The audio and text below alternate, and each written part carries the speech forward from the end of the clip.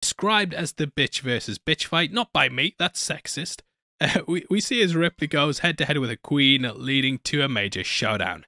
It attacks Newton the Vents, and we watch Ripley donning the power armor in order to take it out. Now, originally in the script, things went to the airlock like how they do here, but the Queen's blood was what caused a hole in the hull. This then sucked her out, and this was also something that was used in Alien Resurrection. However, the whole point of this movie is to take Ripley from being a passive character into an active one, and this is why she has to be the one who opens the airlock.